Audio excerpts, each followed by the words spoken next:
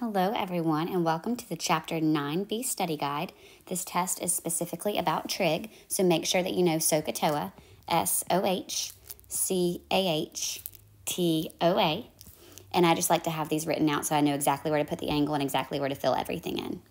So the very first section says to write each trigonometric ratio. So when it says trigonometric ratio, we're not actually solving for any angles, we're just finding the ratio. So this should be a fraction, a over b, in simplest form.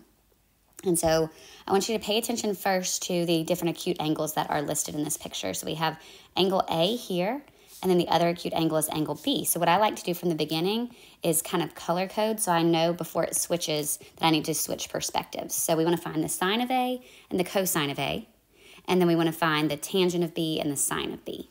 Okay, so what is the sine from angle A's perspective? Remember that sine is opposite over hypotenuse. We could check up here if we needed to. Sine is opposite over hypotenuse. So what is opposite? 21 over 29. And then 21 over 29 is fully reduced. So I am done. 21 over 29.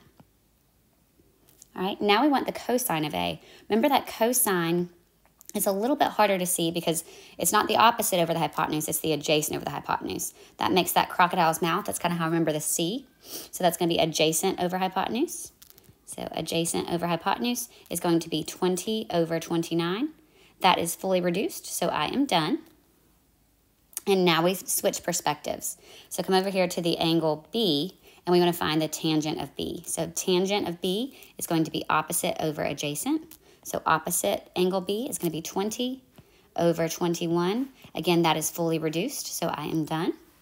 Whereas the sine of B, now I know that the sine of B is going to be the same as the cosine of A, but let's check it anyway. Sine of B is going to be opposite over hypotenuse, so it's going to be 20 over 29. I can use those rules from before just to verify that those are in fact the same.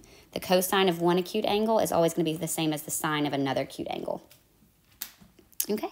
So let's do that again, but let's do that where we have a triangle, a right triangle that contains a radical. So again, I'm going to color code just like normal. Angle X, all of these are talking about X, and then angle Y, these are talking about from Y's perspective. So what is going to be the sine of Y? That is going to be my opposite over my hypotenuse piece. So that's going to be 8 root 3 over 16. We know that 8 over 16 is going to reduce. 8 divided by 16 is 1/2. So that's going to reduce to root 3 over 2. There's an understood 1 there, but we can fully simplify it to root 3 over 2. All right, so that means that the cosine of that yellow angle should match the sine of the other angle. So this one should also reduce to root 3 over 2. That's just a good trick to know, but let's check that anyway. Cosine of X is going to also be 8 root 3 adjacent over 16. So those do, in fact, reduce to the same thing. And let's go back to the tangent of Y. Tangent of Y is going to be 8 root 3 over 8, opposite over adjacent. Those 8s cancel out, and we are just left with simply root 3. Root 3 over 1, or just root 3. So what is the tangent of X going to be? The tangent of X is going to be the reverse. So from X, my opposite will be 8, and then opposite over adjacent. I didn't do that for this one either. Opposite over adjacent. So my opposite over my adjacent for that one is going to be, let's see, opposite would be 8 over 8 root 3. Remember that we have to rationalize the denominator there, okay? And so what happens when you do that is you're going to multiply by root 3 over root 3. So times root 3 over root 3. We cannot have a radical in the denominator, and that ends up simplifying to 8 root 3 over 8 times square root of 9 is 3. So this ends up becoming 8 root 3 over 24, and that is simply going to reduce to 1/3. So that ends up being root 3 over 3. Root 3 over 3. So that one just took a little bit longer because we had to rationalize the denominator. So real quick, I keep talking about how the cosine of A has to match the sine of B. We've done this twice in class, but whenever you have acute angles, so like if we're looking at X and Y here, we have X is an acute angle and Y is an acute angle. X, X, X. When we find the sine, cosine, and tangent of X, that helps us with what we should expect to find for the sine of Y, and tangent of Y. remember that let's see, I'm going to do this in a different color. The sine of one acute angle is always going to match the cosine of another acute angle. The cosine of that acute angle should match the sine of the other acute angle. And the tangent is just going to be the reverse. So let's just say that the tangent of x is equal to a over b. The tangent of y is going to be the reciprocal, so b over a. So those aren't going to be the same, but those are going to be inverses of each other. And that happens every single time.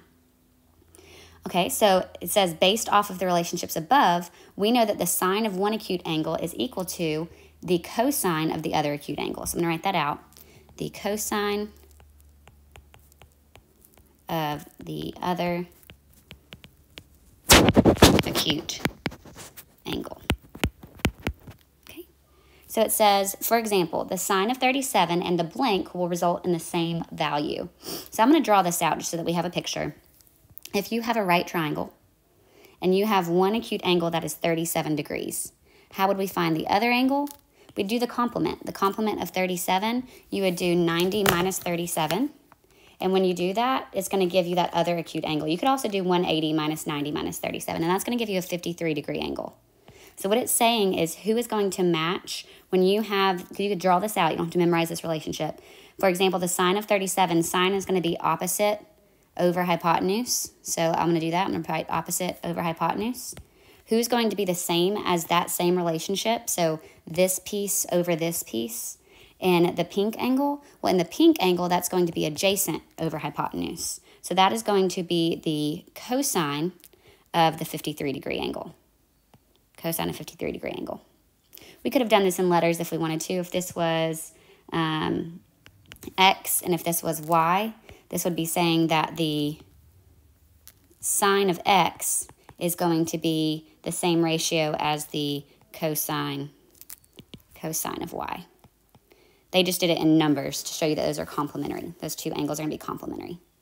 So sine of x, and this was cosine of y. I'm going to write that a little bit less sloppy since I'm using this for the key. Cosine of y. So x and y are always going to be complementary to each other. And we've talked about that a few times, but you could always draw that out if you didn't know this relationship up here. All right, I'm going to pause it here, and then we will start our trig on the next section.